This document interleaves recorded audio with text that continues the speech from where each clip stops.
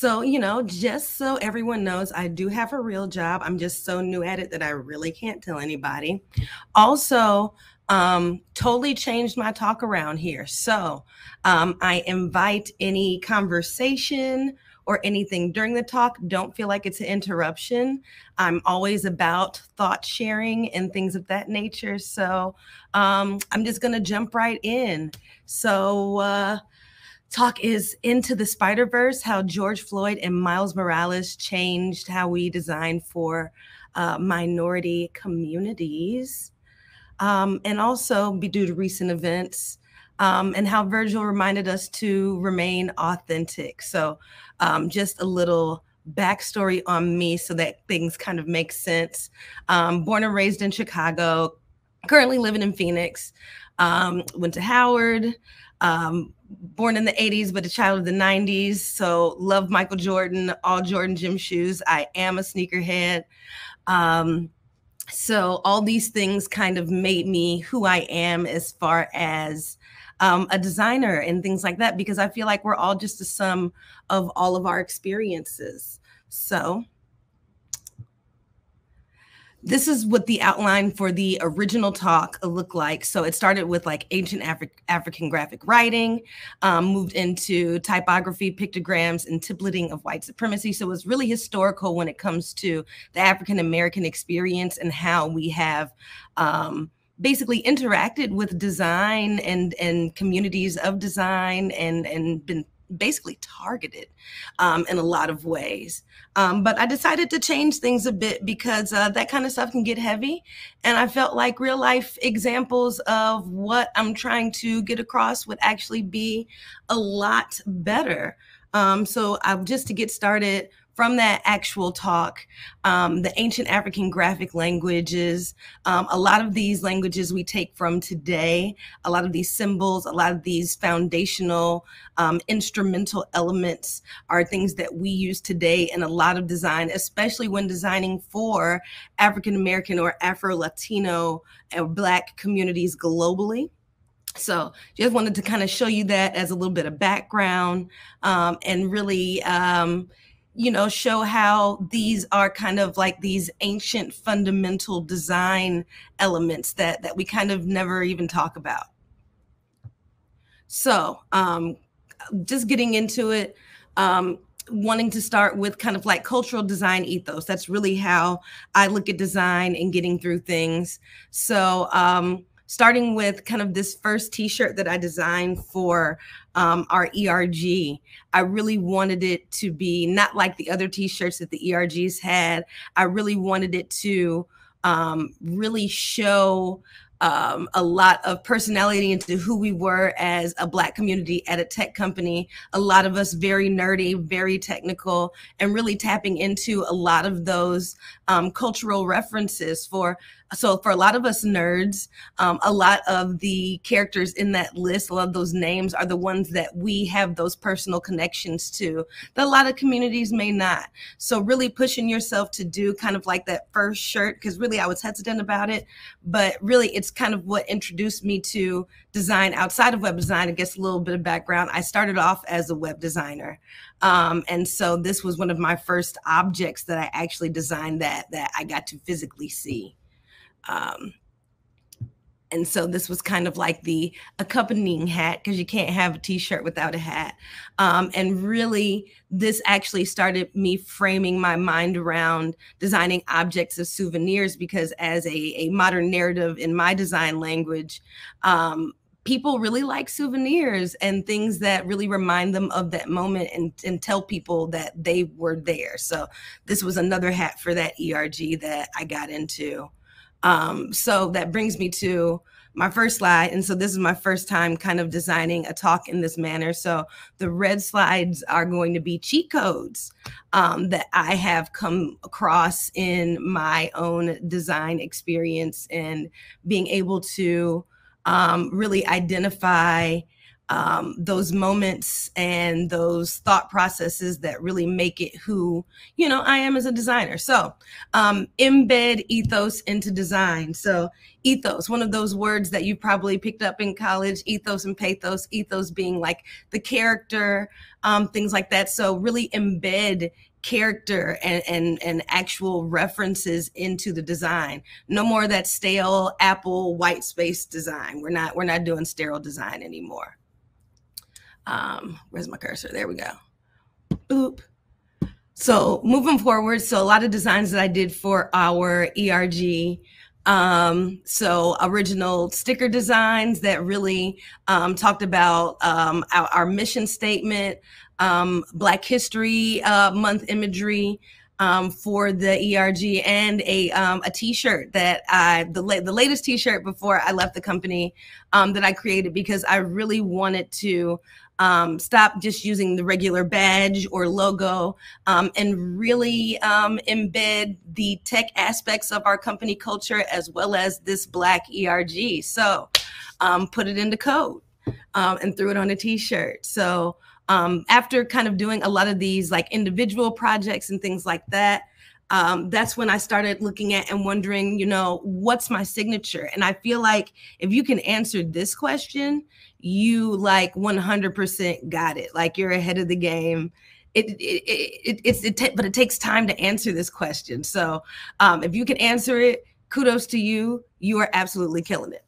So moving forward, I was asked in the company to do a lot of projects for a lot of different ERGs, a lot of like cultural moments. So as you see here, a lot of different like pride designs, and how I really wanted to like reinterpret the rainbow that's been, used and overhashed. My first time doing like a full color supplemented T-shirt and really doing like tone on tone when it came to the logo, things that nobody had ever tried before. And even a logo here for a program to garner more referrals called Plus One. So really digging into the nostalgia of tech and pixelation and things like that. So really figuring out that my signature was embedding cultural ethos into design and everything that I do, but, making it different. So I would say from these experiences, I picked up don't limit yourself. Like people are going to ask you to do things and they may feel outside of your wheelhouse, but do it anyway. Like say yes and figure it out. Like you can figure it out. Google's out there. It's figure outable. So this is also around the time, fast forward, Afrotech 2018. The company had been attending Afrotech, but it was first time exhibiting. And it was a community where we had no brand recognition. And we really couldn't just show up expecting people to know who we are and want to apply. So really had to step outside my comfort zone from web design and designing these objects to really designing experiences. So I really had to look at, what design meant and really what that is. And so looking at some of, the people I look up to, even architects. And this is a quote that I kind of pulled, but, I take out the word architecture and replace it with design. It's like to create design is to put in order, and then put what in order? Function and objects. So I look at that as like storytelling. So I'm tasked with Afrotech 2018. We're showing up for the first time.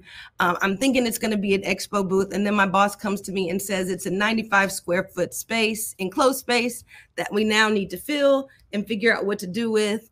And I'm panicking. So my next cheat code is always have mentors and question everything. So I reached out to someone I look at as one of my mentors, another as I call them, kid from Chicago who grew up with a lot of the same cultural references that I did. Jason Maiden, I don't know if you're familiar with him, but he was one of the youngest heads of design for Jordan.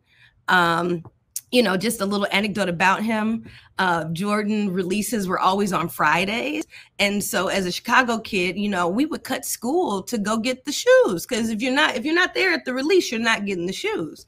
So he realized this when he came into that position, and he honestly changed the release dates to Saturdays so that no more kids were cutting school. So I would say he's one of those designers that looks at design holistically and not just in objects. And that's what I was now forced to do.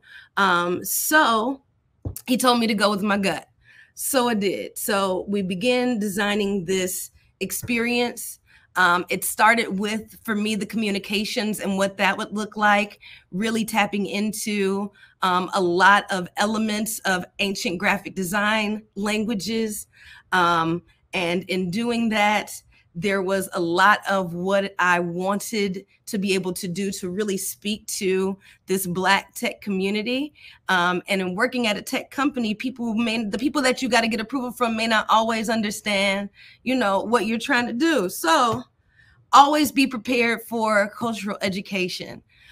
So in what I wanted to do during this experience that was truly inspired by the show A Different World, and I'll explain that in a minute, is create basically different rooms that would tell the story of GoDaddy and the Black community. So you see in that first image, those blocks are actual customers that own businesses and use products. And it talks about, what their business is, how they use the product, when it started.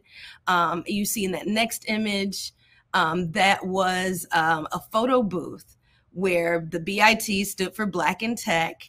And so that was my way of following another modern design narrative that I have kind of thought of, is that people want to be immersed in the experience.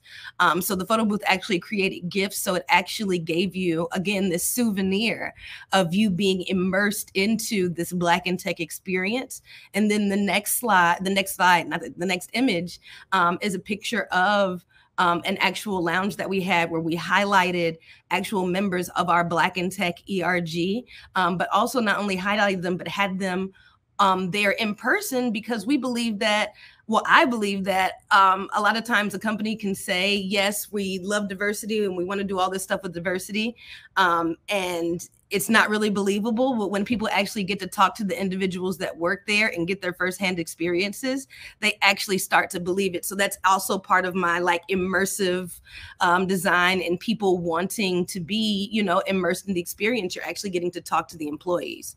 So next, just holistically creating the experience, to entice people to want to come. We created party packs that we gave out every day at the conference, because Afrotech has these huge after parties. And so we gave out 2 tickets, sunglasses, Advil, mugs. It was a keychain. And basically we utilized the phrase sunglasses and Advil, tonight is about to be mad real, because, that speaks specifically to that community. So in wanting to do all this, I absolutely had to create presentations for our brand team to truly explain to them, why we were doing this, why we were tapping into this community, why we were using, these references, especially the word blurred, which, if you don't know, stands for Black nerd. So wanting to use BIT, wanting to use blurred, wanting to use a lot of these accents and textures that were not wax print, but, really tapped into a lot of those ancient graphic design fundamentals. And so through that, I ended up creating what I like to call my personal design language. So, creation for better design that's better for cultural consumption. And what that means is actual embedding those cultural references, but also making it so that people outside of that culture understand it. They may not be able to connect with it fully. They may not know what it is, but they can see it and understand it. Embedded personal cultural references. So all up and through there, you see a lot of my Blackness through a lot of my design, especially when, connecting with those communities. using modern narratives, making things exclusive, creating immersive experiences, knowing that people want to know more. Also being uncompromised and unfiltered with existence as resistance. So when it comes to a lot of these historically excluded communities, utilizing that cultural existence as a form of resistance when it comes to a lot of these sterile design frameworks that we see with a lot of companies, it's different. Signs of transparency, that human interaction. So again, having people on site, those individual, employees that people can talk to, commentary of cultural moments. So asking yourself, why does this have to exist now? Making things that actually have commentary on what's going on in the moment.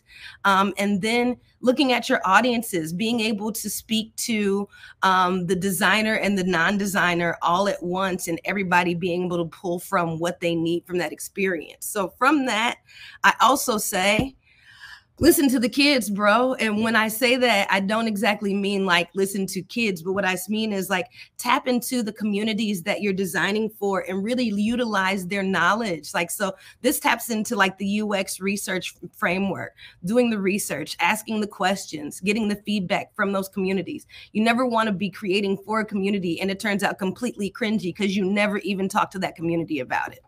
So moving forward, just images from past Lesbians Who Tech experiences where I tapped into that immersion, tapped into that people wanting souvenirs, where we created this photo booth of the Castro. We created this also the concept of the ready-made, having this marquee with these interchangeable words and phrases that you could hold and take pictures with, and then having this souvenir that really connected with the neon lights of the Castro Theater, where we were in that moment, and really, connecting with being queer in tech and being the future of tech and that existing for that moment. These billboards I created for the European markets, especially in the UK, when we were seeing a lot of those issues with the football clubs and the fans, and it was a lot of racial tension. And so usually with a lot of the UK stuff, I would tap into people that, were ethnically ambiguous and things like that. But for that, I wanted to actually tap into people that look like historically excluded communities and really connect with them in those moments to say that you belong here and your potential is boundless. And that is totally different from, what your current state, your current country is telling you.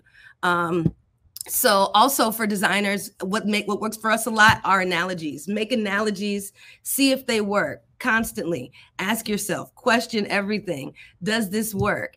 If I'm utilizing something for this community, will it work? Whew, I got 2 minutes to get through the rest of this. So where I really started to tap into that, Afrotech 2019, looking at, their booth design that they gave us. We scaled down, but I really wanted to figure out how to tap into this community and still be able to have an impact without having a 95 square foot space. So I did it through design and re-articulation of designs used prior. So remember, we tapped in the blurred for the year before. So we kept moving with the blurred, just with a different design back. So for this year, really tapped into the study and the use of wax print.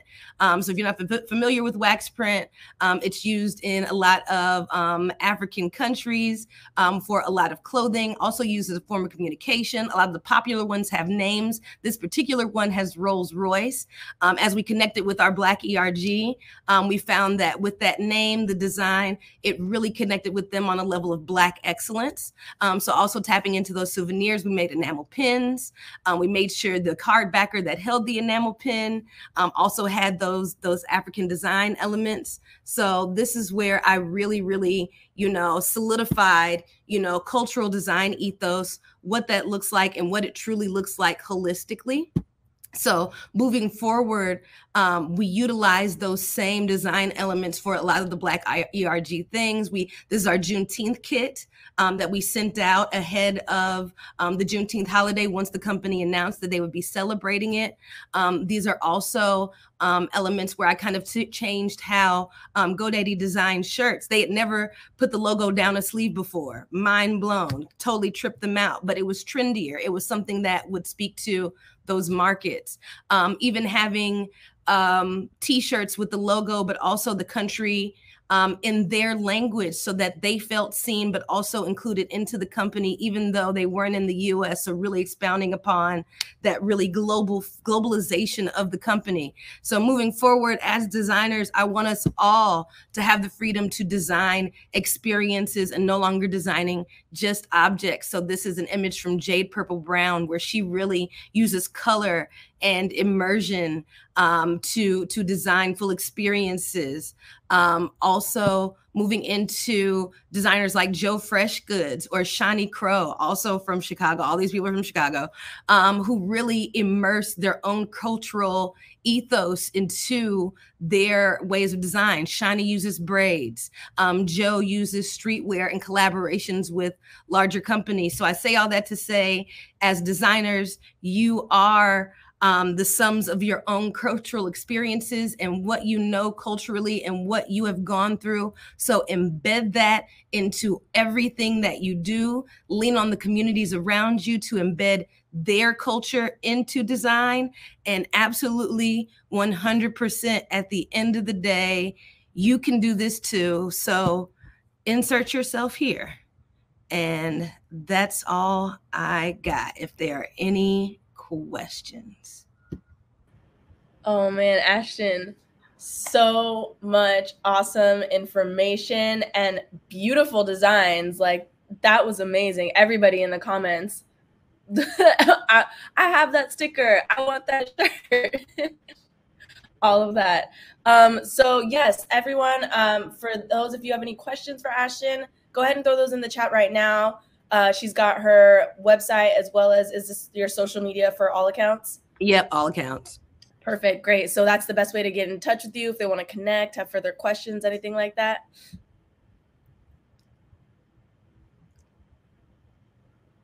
I'm like, well, maybe there's no questions. I'm like, but is there a preferred way for them to get in contact with you if they have any follow-up questions or anything like that? Sure. There's like Instagram, there's my website where I have my email, Instagram, Twitter, any of those places. If you find me on Facebook, I'm there too. Oh, there is a question. How do you integrate the idea of corporate norm design versus cultural design? You just got to push boundaries. You have to be ready to push the envelope. You have to be prepared to explain what you're doing and how you're doing it. So let's say that whole immersive experience for 2018 Afrotech, I really had to explain to our brand team, one, we did not create the phrase Black in tech. So other people in this community will totally understand the letters BIT and what they stand for in this experience. I had to kind of school them on what wax print was and what that meant to a lot of Black and African communities. So being prepared to do that research on your cultural embedding is really how you get around that. And usually a lot of those teams that don't understand what you're doing, because you're able to explain it, they're just going to back off because they don't want to seem like, you know, the guy that said no to doing actual cultural stuff. Let's see. How much do you rely on use of designs to build these experiences? Are you creating and using a library of elements and these themes, or generating this from scratch each time? I would kind of say from scratch, honestly. Some of my favorite, so I use a lot of like random references when it comes to design. So this is one of my favorite books, How Design Makes Us Think and Feel and Do Things. I keep a lot of things that inspire me around. So I kind of dedicated this talk to Virgil since, you know, he recently passed away. So this is a book that I definitely keep in my library when it comes to inspiration. But also I look at the communities that I'm just knocked over a ton of Legos. But also I look at the communities that I'm actually trying to speak to. And I kind of study them historically and look at what they love culturally, and then begin to try to embed that in design. So I don't have like a library. I do use like mood boards and stuff. So Behance can be your friend, things of that nature. But no, I don't use like a specific library or anything. See, I love your... Pulling from Black history. Yeah, there's this one. I'm going to put the whole thing up on the board. It's a long one. Come through in your work. I'd love to hear more about your process experience integrating Black history into your work. To be able to find resources. Okay, so like I did like a more in-depth historical talk at a different conference this year, and that's on my link. The slides are on my LinkedIn, and I'm gonna post the video to the talk on my website today. So that kind of goes through the entire from like ancient graphic design elements all the way up into present BLM. You know, creating brands for movements and all of that good stuff. So it really talks about typography, templating, all that really good stuff. Also reach out to me. I'm also down to like have those like conversations too, because that's the stuff that like really interests me. So definitely, and I have like resources I can send you. So find me on LinkedIn. That's the best thing we can do, Kelsey. There we go. There we go. That's the one. So is it just Ashton Pfizer at LinkedIn? Okay. Yeah, just Ashton Pfizer on LinkedIn. Yep. Great. Awesome. All right, there's another one here. Ooh, incorporating nonprofits into the strategy. Thinking. Not really, not into branding and design, not yet. I haven't had that opportunity, but I would love that opportunity, honestly. I would. Awesome. All right. I think, and then last but not least, a lot of people are curious about your presentation, if they can receive it afterwards. I believe Whitney will be putting references into the chat as far as if presentations will be available after the fact. Then yeah, Ashton, any last words of wisdom? Any more cheat codes that you got? Before we move on? Just, you know, always have mentors, question everything. I honestly believe that if there is no doubt, there could be no design. Like as designers, we're problem solvers by nature. Like we problem solve, we create to make life better for others. We and also like, you know, be IKEA about it. Like democratic design is dope. Like making design to make life better for others is just very cool. So yes, those are my takeaways. Just be good to each other and be good to yourselves. Awesome. Well, Ashton, thank you so much for your time and energy. Everyone, please throw some love in the chat for Ashton. All right. We will be back with our next speaker momentarily. See y'all soon.